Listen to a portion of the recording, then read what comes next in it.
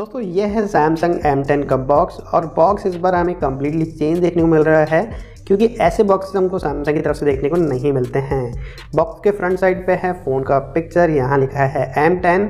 करते हैं इसको बैक साइड में, तो यहाँ पर लिखे हैं कुछ की हाईलाइट फीचर जैसे कि infinity we display, dual camera और स्लिम डिज़ाइन।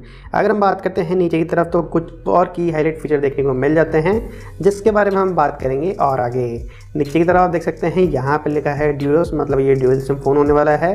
और इसके नीचे की तरफ आपको MRP और बॉक्स में क्या क्या कंटेंट देखने को मिलने वाले हैं उनकी डिटेल। तो ये था बॉक्स का ओवरव्यू। चलिए जल्दी से कर लेते हैं इस बॉक्स को अनबॉक्स और देखते हैं कि सैमसंग गैलेक्सी M10 हमें कैसा देखने को मिलता है। तो बॉक्स को ओपन करते ही सबसे पहले हमको देखने को मिलता है एक एनवलप जहाँ पे होगा इस फ़ोन की डॉक्यूमेंटेशन और कुछ और मैनुअल बुक्स। रखते हैं इनको साइड में।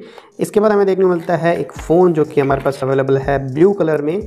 रख लेते हैं इसको भी एक बार साइड में और चलते हैं बॉक्स कंटेंट की तरफ। बॉक्स में हमें सबसे पहले देखने को मिलते हैं कुछ डॉक्यूमेंटेशन जहाँ पे है क्विक स्टार्ट गाइड, एक रीजनल लॉक गाइड और एक वारंटी कार्ड डिटेल, एक सिम इजेक्टर टूल, एक डेटा केबल जो कि है माइक्रो USB पोर्ट में और एक चार्जर जो कि आता है 5 वोल्ट और 1 एम्प की आउटपुट रेटिंग के साथ में। और दोस्तों ये है सैमसंग का M10। सबसे पहले बात करेंगे इस फ़ोन की डिज़ाइन के बारे में क्योंकि ऐसा डिज़ाइन हमने सैमसंग के पहले बजट वाले फ़ोन्स में नहीं देखा है। जी आप देख सकते हैं बैक साइड से आपको मिलने वाला है ये ग्लॉसी फिनिश के साथ में जैसा कि अभी ट्रेंड है और डेफिनेटली यहाँ पर काफ़ी प्रीमियम लुक का ये फ़ोन मुझे देखने को मिल रहा है।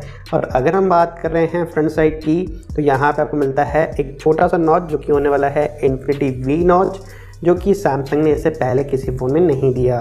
तो डिज़ाइन काफ़ी अच्छा लग रहा है। हालांकि अगर हम बात करते हैं इसकी बिल्ड क्वालिटी की तो यह फ़ोन आपको मिलने वाला है एक पॉलीकार्बोनेट बॉडी से बना हुआ, लेकिन काफ़ी सॉलिड बिल्ड है, काफ़ी ड्यूरेबल देखने को मिल रहा है और इसका जो ग्रिप है वो भी काफ़ी अच्छा है। तो नो डाउट डिज़ाइन के लिए तारीफ़ करनी होगी सैमसंग की कि बजट फ़ोन्स में भी हमें अब सैमसंग की तरफ से ऐसा डिज़ाइन देखने को मिलेगा। तो चलिए दोस्तों अब ले लेते हैं इस फ़ोन का फिजिकल ओवरव्यू और फिर करते हैं हम इस फ़ोन को ऑन।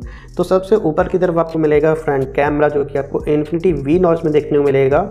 करते हैं इस तरफ तो यहाँ पर आपको देखने को मिलेगा वॉल्यूम अप डाउन की, इस तरफ दिया गया है पावर की। और अगर हम करते हैं इस साइड तो यहाँ पर आपको मिल जाएगा एक सिम ट्रे। चलिए इसको ओपन करके चेक कर लेते हैं। तो यहाँ पर आपको मिलने वाला है dual SIM plus memory card का सपोर्ट, तो ये काफ़ी अच्छी बात है। इसके अलावा यह फ़ोन सपोर्ट करता है ड्यूल 4G वोल्टी को, तो ये भी काफ़ी अच्छी बात है। और बॉटम साइड में हमें देखने को मिल जाता है एक चार्जिंग पोर्ट जो कि है माइक्रो USB। इसके साइड में दिया गया है 3.5mm जैक और इस तरफ आपको देखने को मिल जाता है एक प्राइमरी माइक। और बैक साइड में हमें मिल जाता है ड्यूअल गियर कैमरा सेटअप जो कि है 13+5 मेगापिक्सल का।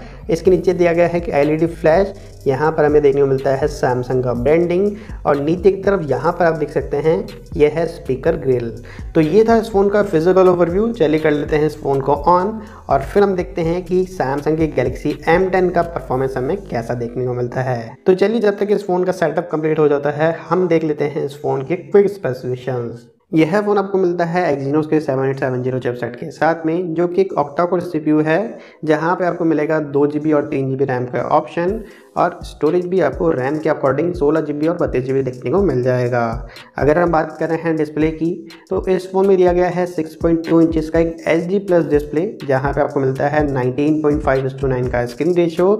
बात कर रहे हैं अगर हम कैमरे की तो यहाँ पर आपको मिलता है 13+5 मेगापिक्सल का एक ड्यूअल रियर कैमरा सेटअप और 8 मेगापिक्सल का फ्रंट कैमरा। 3400 mAh का बैटरी दिया गया है और सिक्योरिटी के लिए इस फ़ोन में आपको मिल जाता है फेस अनलॉक का फीचर। तो आप देख सकते हैं फ़ोन हो चुका है ऑन और ये है सैमसंग गैलेक्सी M10 का होम स्क्रीन। सबसे पहले बात करते हैं इस फ़ोन के डिस्प्ले की क्योंकि यहाँ पर सैमसंग की तरफ से मिलने वाला पहला ये फ़ोन है जो कि इन्फिनिटी वी डिस्प्ले के साथ में आता है। तो आप देख सकते हैं इस फ़ोन में आपको काफ़ी कम बेजल देखने को मिलते हैं साइड की तरफ से। और अगर हम बात करते हैं नीचे की तरफ से तो चिन काफ़ी छोटा है, तो यहाँ पे हमें फुल व्यू डिस्प्ले का एक्सपीरियंस देखने को मिल जाएगा। अगर हम बात कर रहे हैं डिस्प्ले साइज़ का तो यहाँ पे मिलने वाला है 6.22 इंचेस का एक HD+ TFT डिस्प्ले।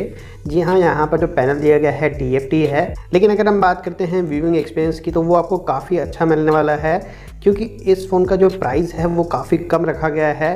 तो डेफिनेटली उसके अकॉर्डिंग यहाँ पर आपको काफ़ी अच्छा डिस्प्ले क्वालिटी देखने को मिलने वाला है। बात करें फ़ोन की UI की तो आपको बता दें इस फ़ोन में आपको मिलता है सैमसंग का एक्सपीरियंस यूआई, जहाँ पे दिया गया है 9.5 वर्जन। और सैमसंग के अकॉर्डिंग ये काफ़ी क्लटरफाई यूआई है, जिससे आपको एप्लीकेशन लॉन्च टाइम और परफॉर्मेंस काफ़ी अच्छा देखने को मिलेगा। तो चलिए अब चलते हैं सेटिंग की तरफ और देखते हैं इस फ़ोन की और इन्फॉर्मेशन। तो हम आ गए हैं इस फ़ोन के अबाउट फ़ोन के सेक्शन में, जहाँ पर सबसे पहले हम चेक करने वाले हैं सॉफ्टवेयर इन्फॉर्मेशन। यहाँ पर आप देख सकते हैं एंड्रॉइड का वर्जन जो है वो है एंड्रॉइड 8.1 मीन्स ऑरियो के साथ में आपको ये मिलता है आउट ऑफ बॉक्स। और अगर हम बात कर रहे हैं बाकी चीज़ों की, तो सैमसंग एक्सपीरियंस वर्जन हमने आपको बताया जो कि है 9.5। नीचे की तरफ आप देख सकते हैं कुछ और इन्फॉर्मेशन भी आपको देखने को मिल जाती हैं। और अगर हम बात कर रहे हैं एंड्रॉइड की सिक्योरिटी पैच की, तो वो दिया गया है 1 जनवरी 2019 का। चलते हैं इस फ़ोन की स्टोरेज की तरफ। तो जैसा कि हमने आपको बताया कि यह फ़ोन आपको मिलता है 2 स्टोरेज वेरिएंट के साथ में, 16 GB और 32 GB। हमारे पास ये अवेलेबल है 32 GB वेरिएंट के साथ में, जहां पर आपको फ्री स्पेस देखने को मिल जाता है 23.4 GB का, मतलब लगभग 8 GB का स्पेस ऑलरेडी यूज़ किया गया है। अब चलते हैं इस फ़ोन की सिक्योरिटी की तरफ। तो आपको बता दें इस फ़ोन में आपको फिंगरप्रिंट सेंसर देखने को नहीं मिलता है, लेकिन यहाँ पर आपको फेस अनलॉक का ऑप्शन देखने को मिल जाता है। तो चलिए फेस अनलॉक को रजिस्टर कर लेते हैं और फिर हम देखते हैं कि इसका परफॉर्मेंस हमें कैसा देखने को मिलता है। तो मेरा फेस रजिस्टर्ड हो गया है इस फ़ोन के साथ में। चलिए देख लेते हैं कि इसका फेस अनलॉक कैसा काम करता है। तो मैं लेके आता हूँ इसे लॉक करके अपने फेस की तरफ, और ये अनलॉक एक बार फिर से ट्राई करते हैं। ये अनलॉक, जी हाँ, कुछ 1 सेकंड का टाइम ज़रूर लेता है, लेकिन ये प्रॉपर्ली काम कर रहा है और मुझे ये सैमसंग के पहले वाले डिवाइस से काफ़ी फास्ट लग रहा है। आप देख सकते हैं, एक बार फिर से ट्राई करते हैं। मैं लेके आता हूँ अपने फेस की तरफ और ये अनलॉक, जी हाँ, काफ़ी क्विक है। लेकिन यहाँ पर हमें लॉक स्क्रीन देखने को मिलती है। किन्हीं फ़ोन्स में लॉक स्क्रीन देखने को नहीं मिलता है, लेकिन ये सैमसंग के पहले वाले डिवाइस से काफ़ी फास्ट है। चलिए अब बात करते हैं कैमरा की। तो आपको बता दें इस फ़ोन में आपको मिलता है 13+5 मेगापिक्सल का एक ड्यूल ईयर कैमरा सेटअप, जहाँ पर आपको प्राइमरी सेंसर मिलता है 13 मेगापिक्सल का, और वो आपको मिलता है f1.9 अपर्चर के साथ में।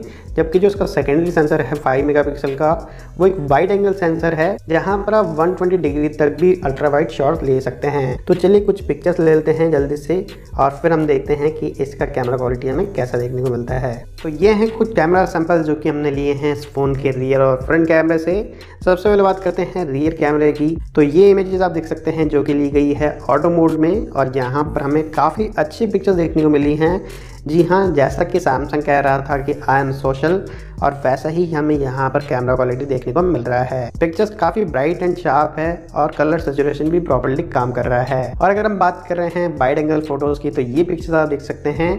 जी हाँ, पिक्चर फ्रेम काफ़ी बड़ा है और यहाँ पर आप अप टू 120 डिग्री तक फोटोज़ ले सकते हैं, तो ये काफ़ी अच्छी बात है। लेकिन अगर हम बात कर रहे हैं पोर्ट्रेट मोड की, तो इसका जो पोर्ट्रेट मोड है वो सिर्फ ह्यूमन फेस को डिटेक्ट करके ही पोर्ट्रेट पिक्चर्स देता है, अदरवाइज ये बहुत अच्छे से काम नहीं करता है। तो मुझे लगता है कि सैमसंग को इसके लिए कोई अपडेट देना चाहिए ताकि ये फिक्स हो जाए। और फ्रंट कैमरे की पिक्चर्स के लिए मैं कहूँगा कि यहाँ पर हमें एक एवरेज कैमरा देखने को मिलता है। तो यहाँ पर फ्रंट कैमरा मुझे एवरेज कहना पड़ेगा, लेकिन जो इसका रियर कैमरा है काफ़ी अमेजिंग काम कर रहा है। बात करते हैं इस फ़ोन के परफॉर्मेंस की। तो आपको बता दें यह फ़ोन आपको मिलता है एक्जीनोस के 7870 चिपसेट के साथ में, लेकिन यहाँ पर अब बहुत सारे लोग ये बोलेंगे कि एक्जीनोस का 7870 चिपसेट फिर से दे दिया सैमसंग ने इस फ़ोन में। लेकिन अब बात ध्यान देने वाली ये है कि ये 14 नैनोमीटर का एक ऑक्टा-कोर चिपसेट है, जो कि आपको मिल रहा है बहुत ही कम प्राइस में। तो नो डाउट इस प्राइस के अकॉर्डिंग इस फ़ोन में आपको काफ़ी अच्छा परफॉर्मेंस देखने को मिलने वाला है। बाकी इसकी परफॉर्मेंस के लिए आगे हम काफ़ी सारे वीडियोस करने वाले हैं, तो उनके लिए आप स्टे ट्यून रहिएगा। बात करते हैं इस फ़ोन की बैटरी की। तो यहाँ पर आपको मिलता है 3400 mAh का बैटरी, जो कि मुझे लगता है कि एक दिन का बैटरी बैकअप आ रहा है।